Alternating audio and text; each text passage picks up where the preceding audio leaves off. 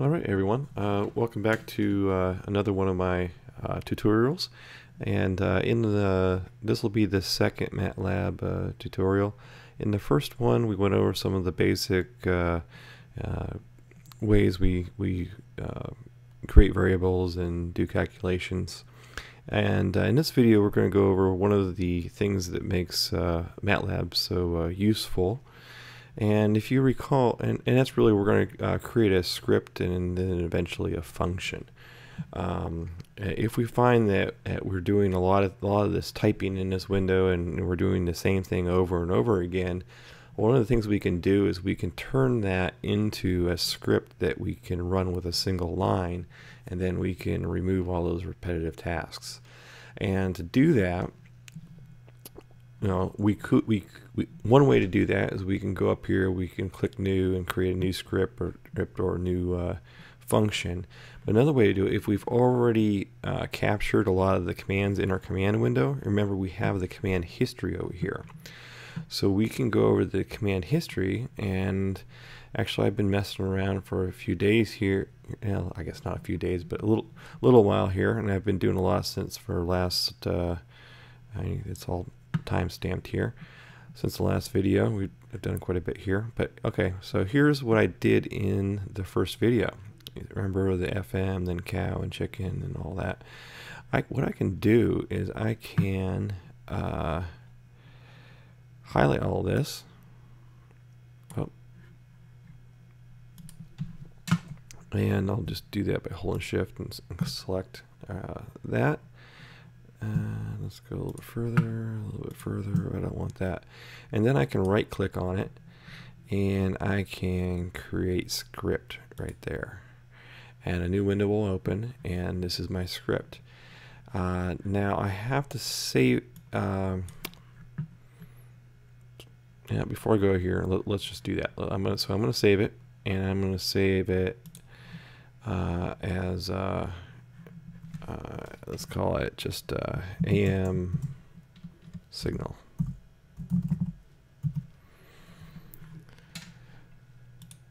Okay, now I can close it. And one thing to keep in mind when you're working in MATLAB, you need any file that you're going to call, or any script you're going to call, any function, it needs to be in the current working folder. And you can change that up here, click this, and you navigate to where that folder is.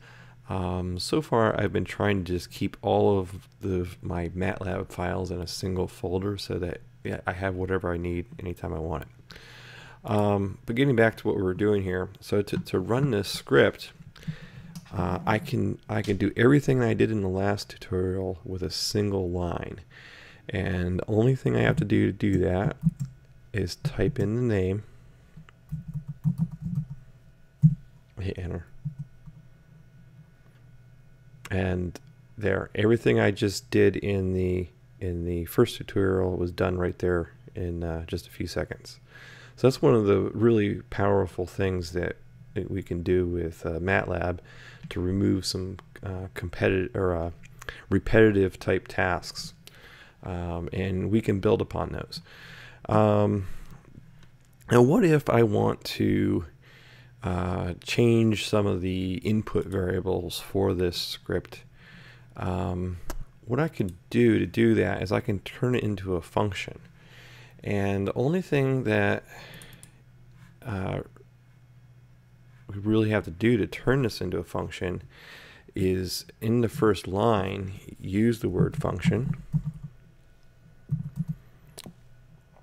And let's say I want to create some, let's back up a little bit.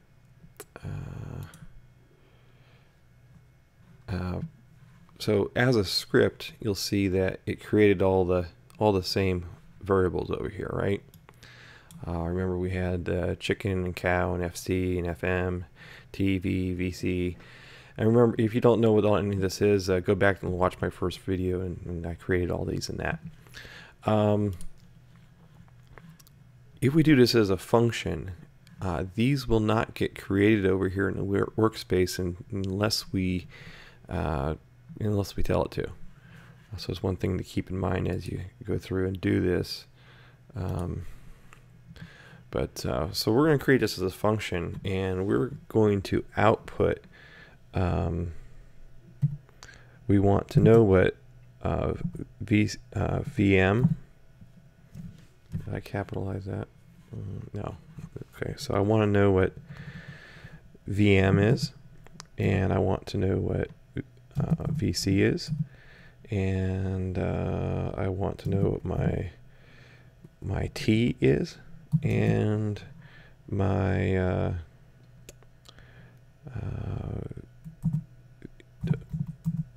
and my signal there. So those will be the outputs of this function. And then we hit the equals, and then the next part needs to be identical to the name of the file. So AM signal, and then in parentheses I put in the variables that I'm going to send to this function. So these are the things that would be inputs that I might want to change every time I use it. And for that, I'm going to just use FM and FC. And from that, I will derive everything else. So since I'm going to pass in FM and FC, I don't need to define them here. In fact, I shouldn't define them here. And we're going to get rid of chicken and cow. Okay. So what? So the next thing I need to do is next thing I need to do is put in a comment. So the first thing that we need to do when we get FM and FC in is we need to determine the modulating signal period. Okay, and that's going to be let's call it PM for PM modulated, and that's going to equal 1 divided by FM. Remember, because FM is going to be a frequency. Okay, so that's that.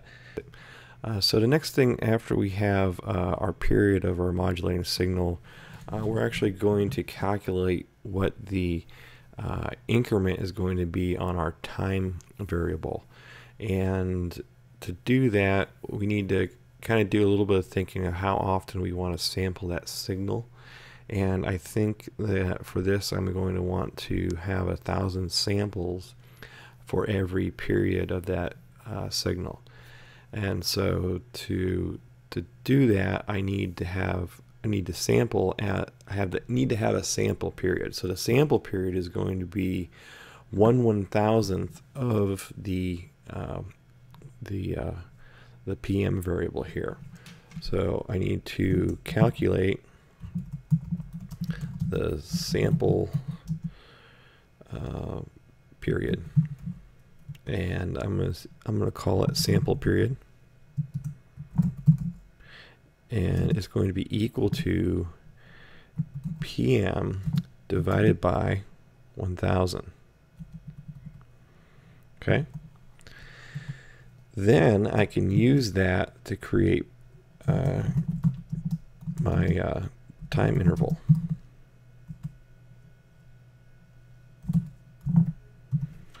Okay, and we can keep that our time variable the same, so it's going to be t, and the increment now is going to be what we created as our sample period. Okay,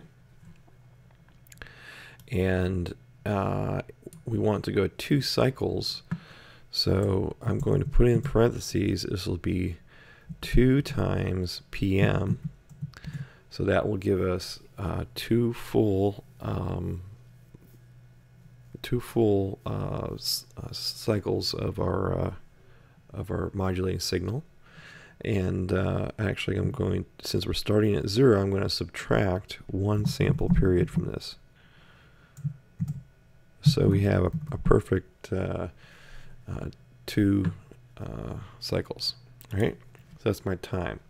Now from here, the rest of this stays relatively the same. And I can comment it out. I don't think I'm going to do that right now, but I'm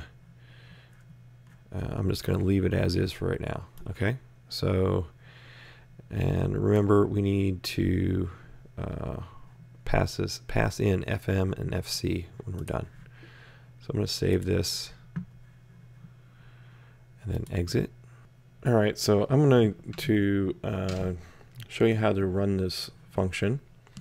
And to do that, we can create a our FM variable, and let's call it 1000. And there we go. And then we call our FC. Let's call it 20,000, just like we did before. And now we can pass those into this function, and it'll do everything that we did before. And so let's just call something called my signal equals, and then our AM signal, and pass it our FM and FC, and then that'll be it. It'll run, and we'll get our chart popped up behind. I'll bring it up for you. But there we go. It created that, and now it created this thing over here. It's called my signal. And that's how we run the functions. There's a lot more to it, and honestly I'm still learning it myself, but that's how you create a function. And so I'm going to sign off now, and we'll have more later. Thanks a lot.